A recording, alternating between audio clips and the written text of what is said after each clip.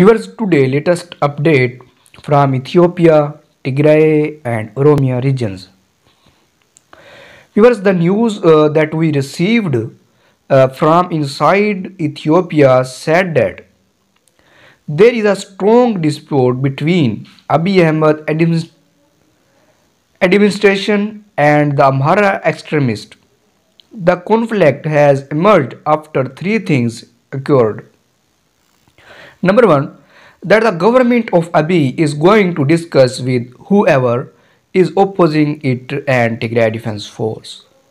Second time in the middle of Addis Ababa city or called Maskal Adababy, which the Amhara church claimed its own while the Addis Ababa administration owned the OPDO party who refused the Oromo people.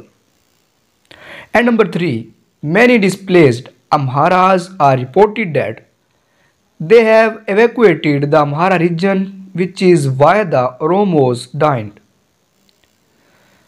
The party of Amhara, ABEN, and the Orthodox Church named Abuni Petrox has told them that is the time to get rid of the devils and we don't need to be patient now.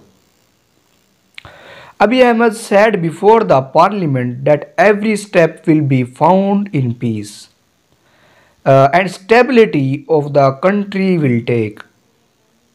He said that there is a corruption that has broken the borders in the country and we should do something about it quickly. I want that just started and he followed that the change will be fully implemented, they will be accountable and those who are threatening the office. On the other hand, according to the Oromo sources, heavy fighting between the Ethiopian military and the Oromia Liberation Army Oromo Liberation Front is going on in many regions of Oromia. Viewers, the people of Amhara who live in the cities of Oromia region have been displaced from two sides. They have displaced from their region and they have displaced to Addis Ababa. The Amharas have been exploring the city scandals and they have brought it into the city the mayor of Addis Ababa, who ordered to remove the city which is not known.